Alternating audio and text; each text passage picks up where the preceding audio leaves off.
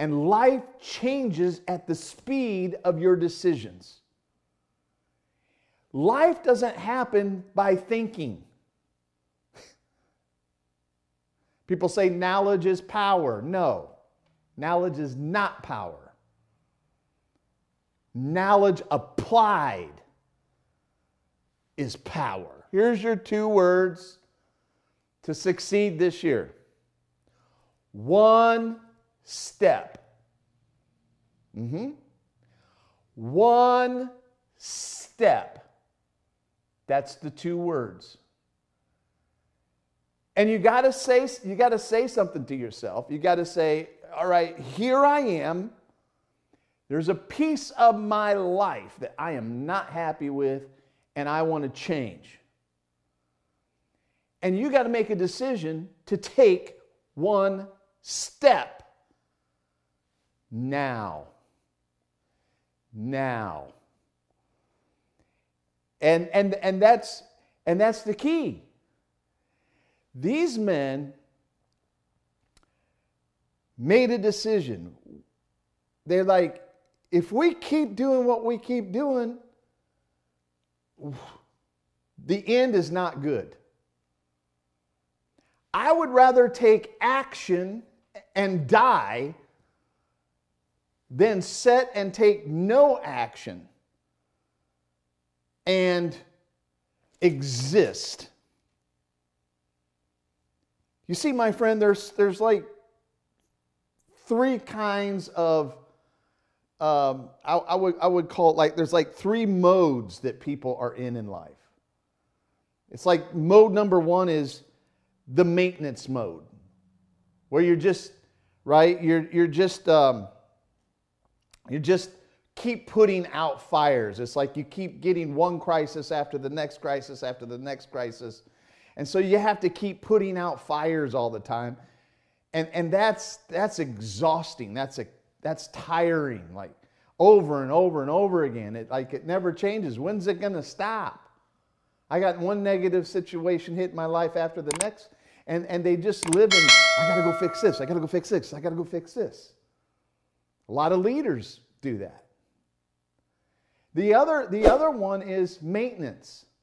Maintenance is just where I'm just maintaining everything. I'm just in this situation where if I could just keep what I have and maintain where we're at, that's called the comfort zone. It's called the comfort zone. The third mode is momentum, getting momentum back. You know, when you're in momentum is like, man, things are happening for me. Momentum, you can tell just the pickup of my voice.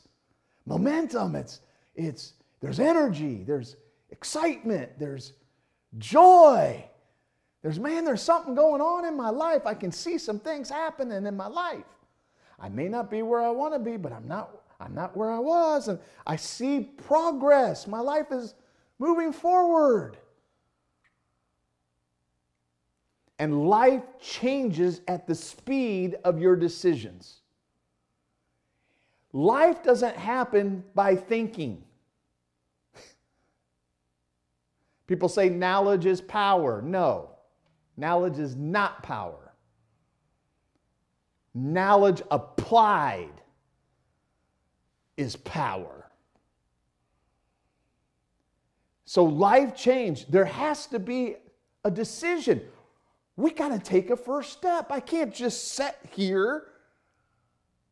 And I see this so many times with like spiritual people. They're like, well, I'm just going to pray to God and God's just going to turn my finances around. I'm just going to pray to God and God will just send me a relationship. I'm just going to pray to God and boing, my health is going to be better, but I'm not going to exercise. I'm not going to eat right.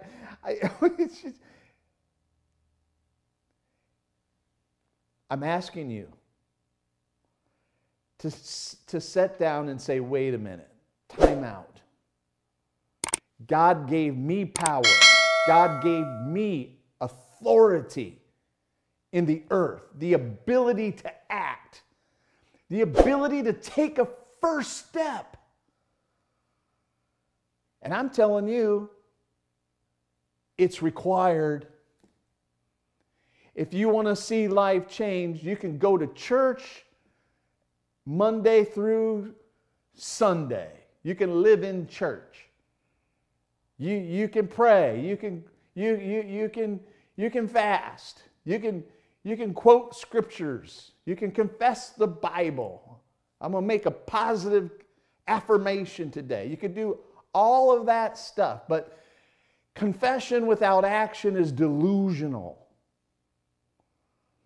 And this one man, there's something about this one guy, he came to himself. It's like the prodigal son. He was sitting there in the hog pen, and the Bible says he came to himself.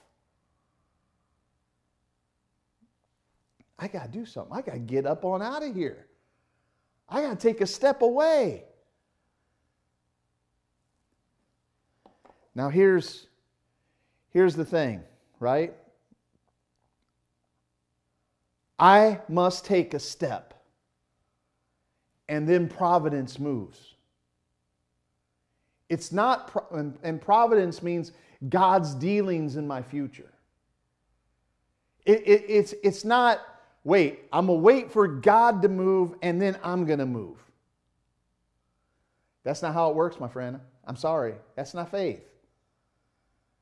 I love James because James says faith without works is dead.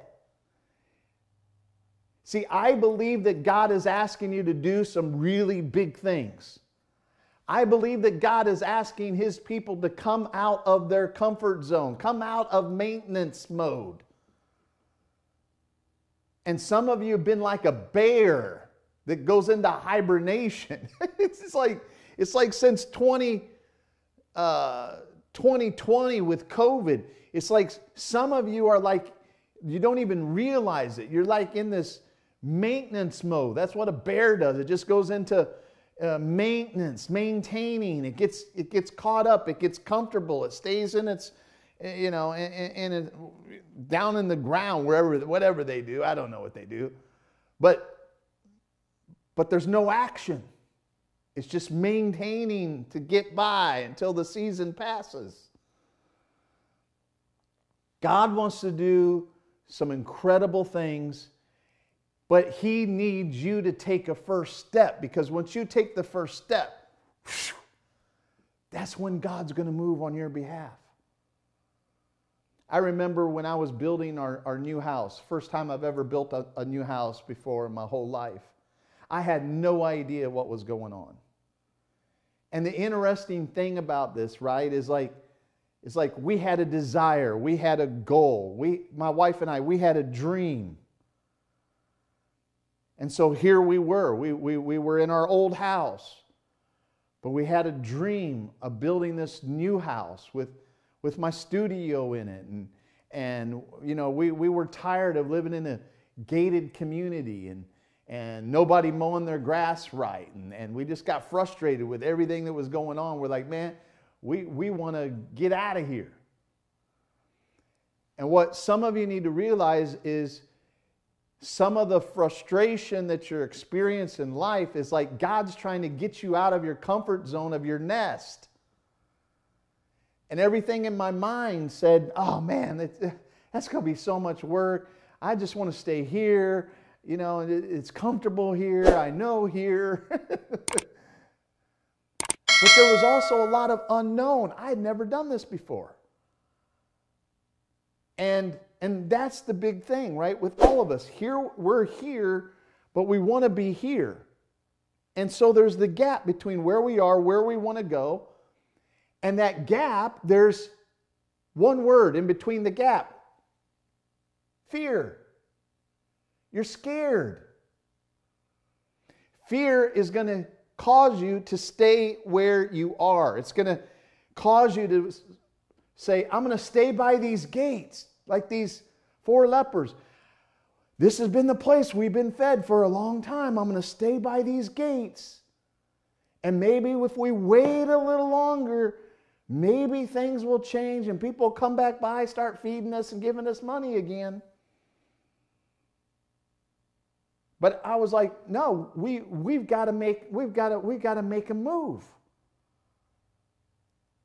And what I kept hearing was, hey, Keith, I want you to progress. I don't want you to stay the same. I don't want you to remain where you're at. I want your life to progress and to move forward. And so I believe God was asking me to take a step. What was the first step? I'm like, well, how are we going to do this? Well, the first step was, all right, I got to find a piece of property. So I started looking for a piece of property. That was what? That was the first step. I can't build a house unless I have land to build it on. So I took the first step. I said, all right, I'm going to start looking for a piece of property. I took the first step. See, once you take the first step, then providence moves on your behalf. And I want you to hear this. I believe that God has some surprises for you this year. God has something special for you this year. But He needs you to make the first step. And guess what? It's going to take confidence. Yes, see, some of you think in your mind. Here we go. Here you go. You ready? Some of you think in your mind that you're stuck. You think, we can't do nothing. It's over.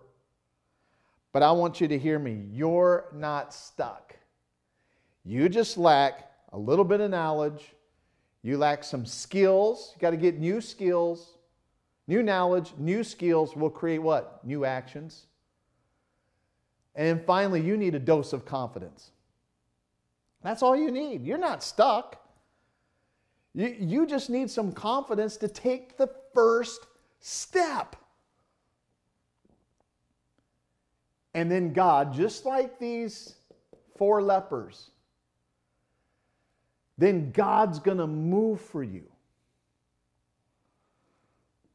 And some surprises are going to come your way.